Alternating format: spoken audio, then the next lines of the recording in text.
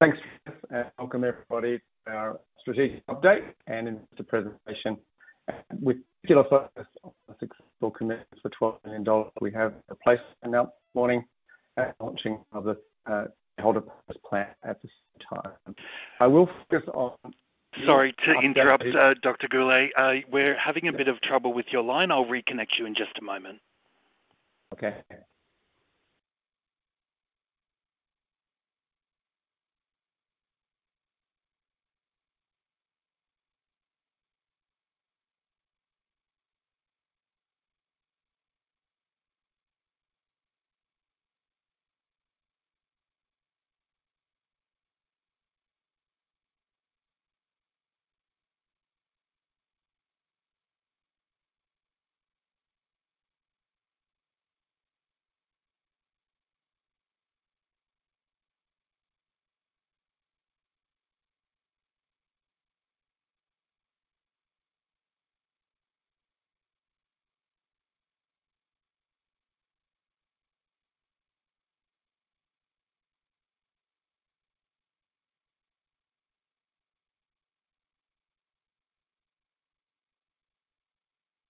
Please stand by. The conference will recommence in just a moment.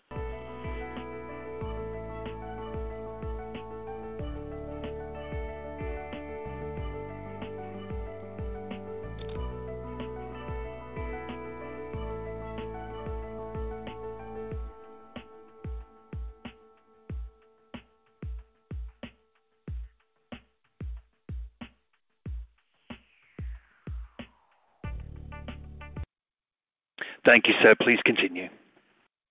Yes, look, apologies for the audio problem due to the vagaries of the internet and telecommunications. So as I was saying, it's my pleasure to talk about our update and capital raising, the $12 million placement for which we have commitments as announced this morning, and the share purchase plan. And I will focus my presentation on the new information and not dwell on information we've described and presented in the past. So in this statement, as you would imagine, we have forward-looking statements, and this disclaimer speaks to that. And on the third slide, I have here the statement I made when I first took the job as CEO and Managing Director of the company in March. And the point I would make here is that in my previous job at Principia Biopharma in the US, I was attracted to that for the science, the people, and for the sort of attractiveness of it being somewhat de-risked. And I find Actinogen still today to be a similar story in the sense that we've got excellent people, excellent science, and a very promising phase 2 molecule. And the de-risking for this company is the extensive clinical data, dose ranging data with our PET study and other data on clinical safety that gives us a very strong position to move forward into multiple clinical phase 2 trials. I've personally invested more money into Actinogen as I did in the situation with Principia, and I will be investing a pro rata amount to that investment in this current placement. We summarize Actinogen's story to those who don't know us as we are a neurotherapeutics developer realizing a revolutionary therapy called Xanamem so neurology patients can live their best lives. And as you'll see, we've now announced depression as a third indication and fills out the portfolio of 3 primary and somewhat different diseases that we are investigating in clinical trials. The capital raising we announced today includes a number of highlights associated and funded by that raise. In particular, we've announced that depression is our third disease area for study. There's a strong cortisol rationale for depression. In particular, this is a disease strongly associated with cognitive impairment, and it's a very interesting and scientifically intriguing pursuit, phase 2 for us to pursue. The Fragile X syndrome trial is being expanded to sites in North America for a number of reasons, in particular to accelerate timelines and involve key global thought leaders. Really, the majority of the key expert centers in this disease are in North America and the USA in particular. In addition, we are adding a third dose-ranging 5 milligram arm to the original design, which improves the quality, gives us an ability to measure dose response. And thus, we're adding an extra 25 patients, for a total of 75 in that study. And then, intriguingly, we have realized that we have the possibility to retrospectively analyze stored plasma samples from the previous mild Alzheimer's phase 2 called Xanadu. That trial, those trial data should be available in the second half of next year. This is quite important because potentially modifying underlying disease-modifying biomarkers would indicate that the drug could slow progression or even halt progression of the disease. And of course, that is the holy grail in Alzheimer's research. In addition, we've previously announced that enrollment in the Xanamem Part A trial in healthy older volunteers is going well, and that we're now letting you know that the last few patients are to be enrolled in the coming few days, and thus the results we can confidently say will be available in the second quarter of next year. And thus, with this expansion of our program, we now have fully funded 3 phase 2 programs in 3 different diseases. All of them have a strong scientific rationale based on cortisol, but all of them have different endpoints and are somewhat diverse and separate from each other in terms of their conduct and scientific rationale.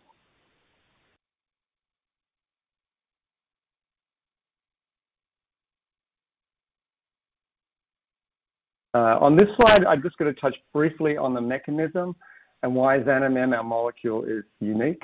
It's an oral once-a-day capsule, and it is a drug that gets into the brain in high concentrations adequate to inhibit its target enzyme, 11-beta-HSD1, sufficiently to have the clinical effects we are showing in our phase 2 trials. So previously, we showed improved cognition with the Cogstate sensitive computerized test battery. And so with this enzyme inhibitor, we hope to modify cortisol inside brain cells in a way that can improve depression, Fragile X, as well as Alzheimer's disease. Previously, no other molecules with this target, we believe, were able to get into the brain in adequate levels.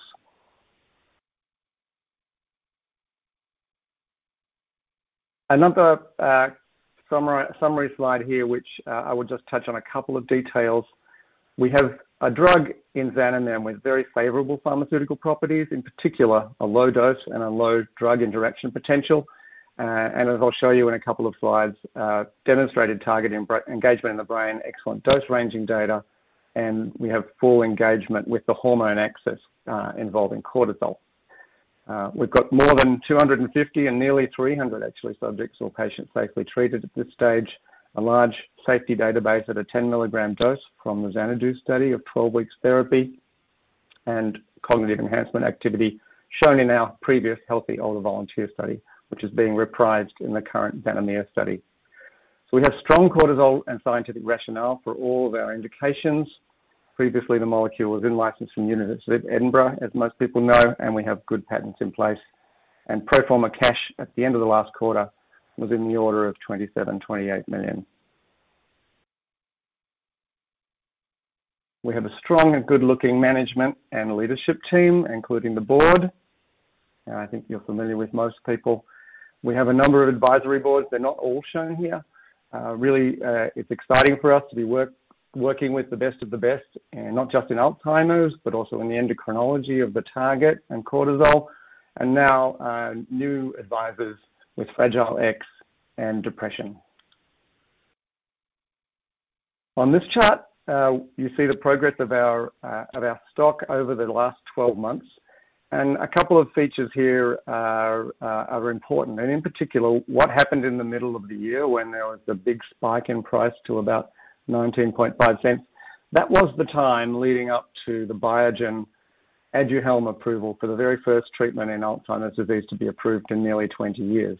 There was a lot of excitement in the field, and that excitement is justified, even though that drug has arguably not very good efficacy, not very good safety, but the FDA said that they would approve it based on a surrogate or provisional approval by the drug's ability to clear a biomarker called amyloid, a protein in the brain.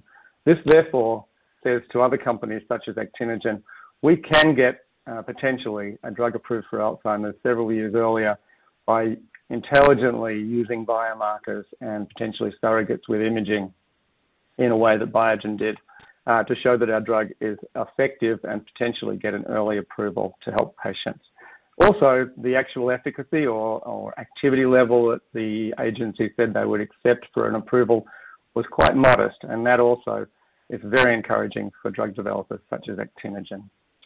As of a few days ago, we had a market capitalization of around 270 million. Our largest shareholder, BVF Partners, contributed to the current placement, as did myself. So our pipeline slide now looks filled out with Alzheimer's disease, Fragile X syndrome, and depression. These three different disease indications are somewhat different in their approach to the portfolio. One could call the Alzheimer's disease our big-to-market approach. Getting a successful Alzheimer's drug is obviously a multi-billion-dollar opportunity. For Fragile X, this is a smaller market opportunity. It's an orphan disease.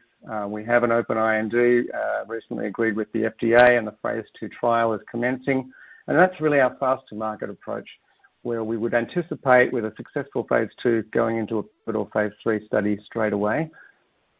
We also have the rare pediatric designation and priority review voucher for that program.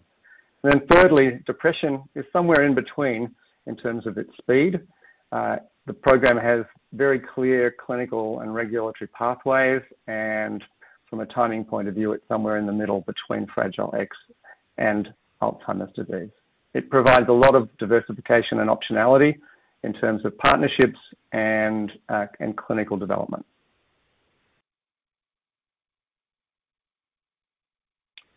The next few slides cover Alzheimer's disease, and most of these slides are not new, and so I will touch on just a couple of key points. Each of our programs has a very strong scientific rationale. Cortisol is directly toxic to brain cells and highly associated with brain shrinkage, loss of cognition and ability to remember things. Experimentally, in a mouse model using an enzyme inhibitor of our target does protect against cognitive decline, and in some cases reduces amyloid protein formation. And of course, we've shown our own drug to improve human cognition in healthy older volunteers.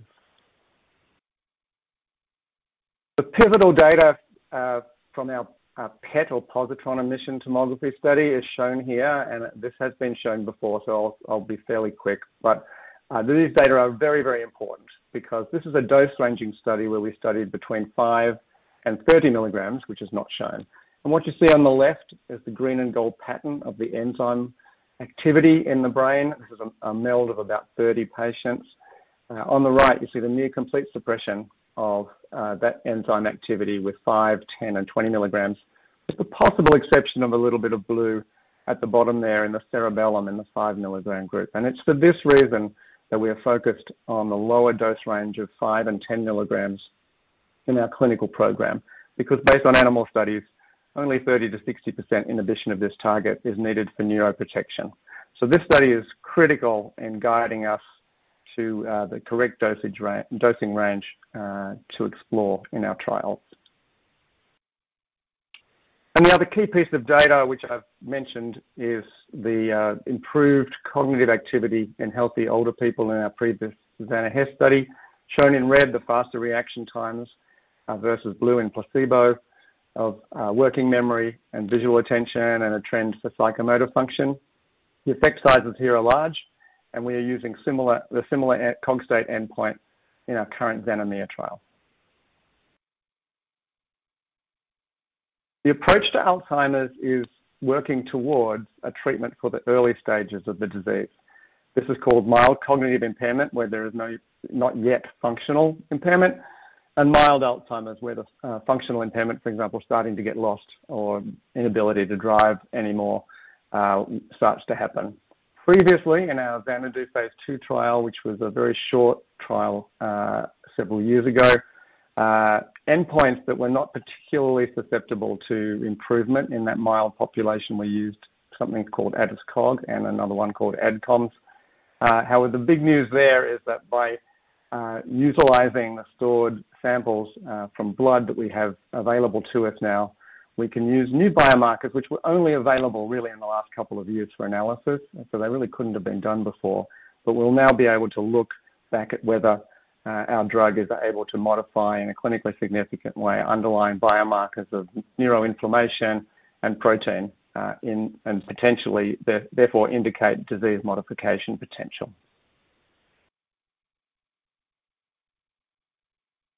So the current study, Xanamea, the Part A will read out in the second quarter.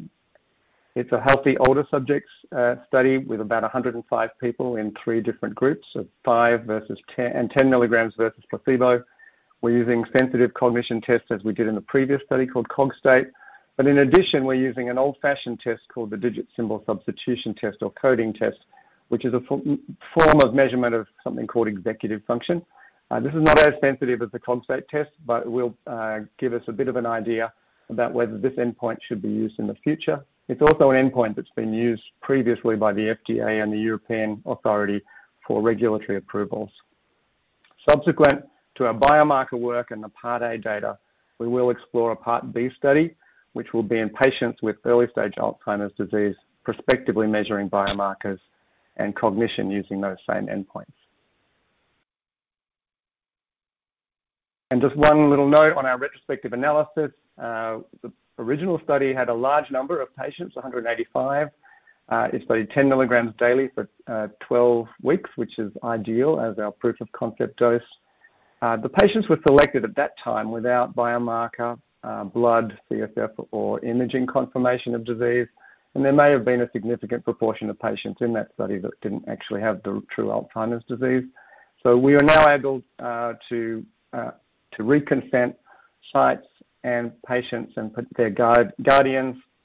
We know from our feasibility most sites are willing to participate, and we have an established expert laboratory ready to go. Biomarkers that will be assessed include important things that are increasingly being validated for Alzheimer's, in particular tau-181 is of great interest, as is GFAP for microglial function. The next set of slides talks about Fragile X, which is an important syndrome and the commonest inherited cause of intellectual disability, manifesting predominantly and in a more severe form in boys because they only have one X chromosome. There's a high unmet medical need because management of this disease is complex with lifelong treatment required, and typically treatment for ADHD, sedatives, other things are used. None of these are ideal. For us, the FDA has already awarded us the rare pediatric disease designation, and we're eligible for orphan drug. It broadens the number of partners we have in the orphan space in particular, and as I mentioned earlier, a relatively fast-to-market approach. The global market size is considerable at $250 million for an orphan disease, and there are related indications we could also investigate if the phase 2 is positive. The priority review voucher that I mentioned that you get along with your own priority review from the FDA is tradable for around $100 million US on today's market. But we only get that voucher at the time we get the approval for the drug for Fragile X. There's a lot of science behind this program, obviously, otherwise we wouldn't have chosen to go here. There's relationship of cortisol to symptoms. There's signaling evidence from glutamate linked to cortisol response. Knockout mice show raised cortisol and raised 11-beta-HSD1 enzyme. And in a Fragile X model, an 11-beta-HSD1 inhibitor has shown normalization of anxiety. And that's shown in this slide where you see the orange bar go back to normal levels with treatment in a mouse model. So the hope is that this drug is both a cognitive improver. It treats anxiety that may relate to improved behavior problems and learning disability. So the hope is that the treatment with Xanamem will make a material and measurable difference, not just in individual symptom domains, but in the global state of the patient as measured by their carers, parents, and physicians. And lastly, our third indication I'm pleased to talk about is major depressive disorder. The first trial will assess the ability for the treatment to not just target cognitive impairment, but also depression itself, and there's some theoretical scientific rationale for that as well. A little background on depression. It's very common, as I'm sure you know. Neurocognitive symptoms are a typical feature, meaning most people with moderate to severe depression do complain of foggy thinking, bodily sensations of heaviness and other things, which are quite plausibly related to elevated intracellular cortisol levels. One antidepressant, interestingly called vortioxetine, has a regulatory cognitive benefit claim based around the DSST test that we are using. It's called vortioxetine. It has sales of approximately US $500 million, to give you a bit of an idea of what a niche antidepressant with cognitive benefits might look like. The science behind depression is interesting as well. Cognitive symptoms often persist during remission, and particularly in severe so-called melancholic patients. Elevated cortisol levels are strongly associated. Cortisol is associated with outcomes and relapse. There's some interesting but not consistent data of inhibiting the cortisol system with a glucocorticoid receptor antagonist called mifepristone to improve depression. And of course, we've shown improved cognition in our own studies to date. So it's a really interesting program, and a lot of academics around the world believe this is an excellent indication for this target. Sorry. One of the reasons we like depression as an indication is that there is a very well-established clinical and regulatory path, established endpoints, recent approvals to look at. There's a drug called esketamine, Spravato, which was recently approved for treatment-resistant depression. Trintellix is the vortioxetine drug I mentioned before, and we are pleased to have consultants who've worked on a number of these programs helping us design the clinical trial and the program overall.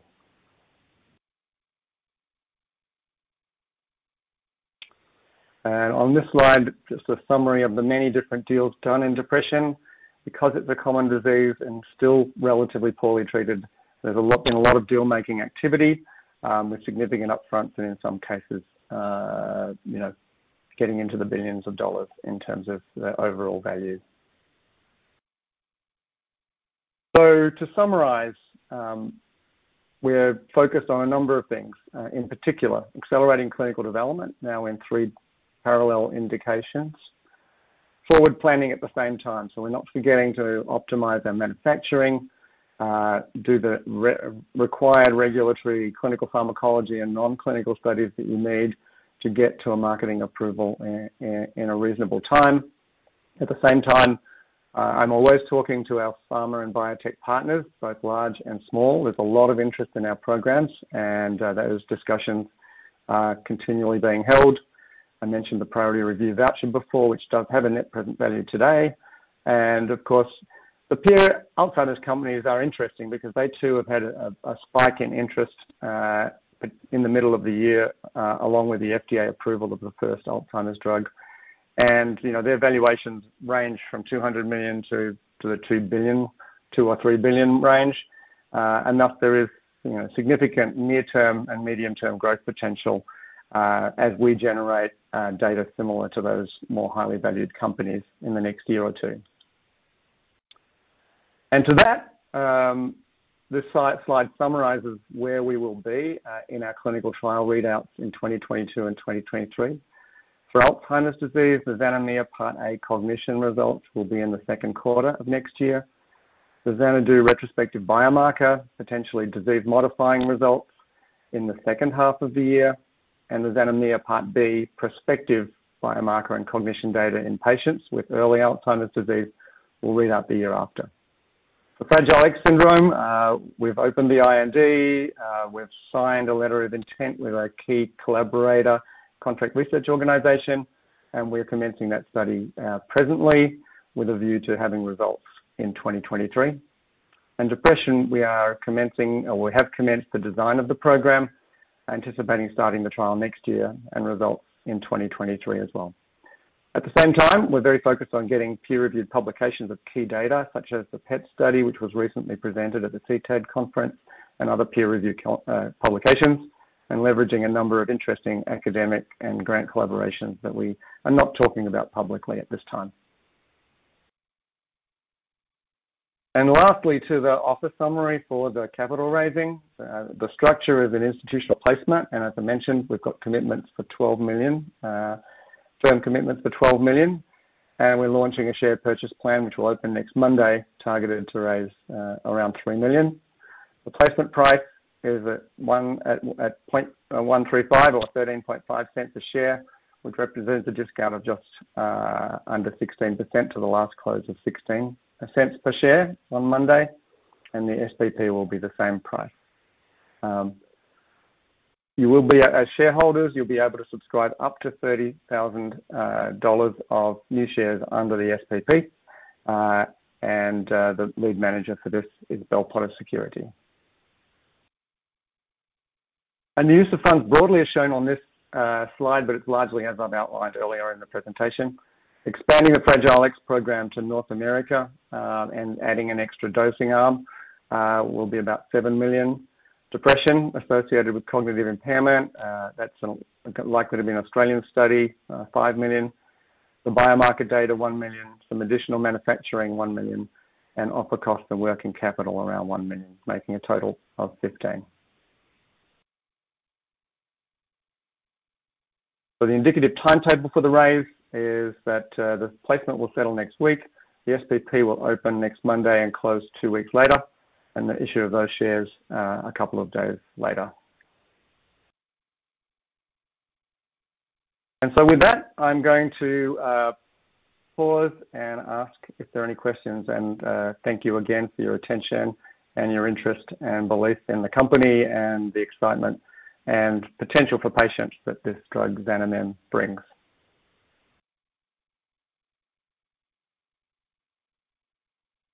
Okay, Steve. There is one question from Alan.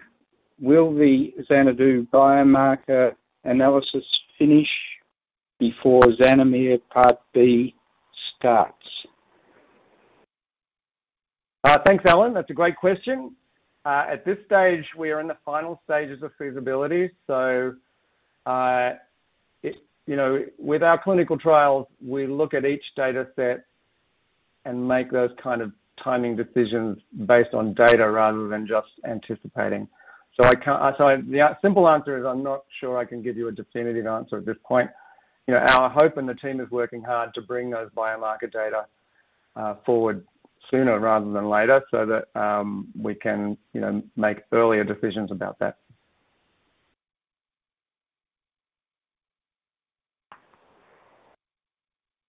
There are no further questions at this time, Steve. Okay. Well, if there are no further questions, I thank everybody for their attention and their interest and belief in Actinogen. And on behalf of the team, thank you, and we look forward to delivering some exciting results in 2022 and 2023. Oh, hold on. There's one, just one sneak in. Sorry, Steve. No problem. And look, if for anybody else that if we do close off, there is an opportunity for us to get back in touch with you to answer your question. This is from Ashley. Will commercial manufacturing be done in-house or by contract manufacturers? Okay, thank you for the question. Pretty much, even the big pharma companies like Pfizer do mainly contract manufacturing. So we would anticipate, being a small to mid-sized company initially, the contract manufacturing, but would be done. We've announced previously that Corden Pharma in Switzerland are our current manufacturer. We're very well regarded potential commercial manufacturer. And so, yes, it would more than likely be not something you would build in-house.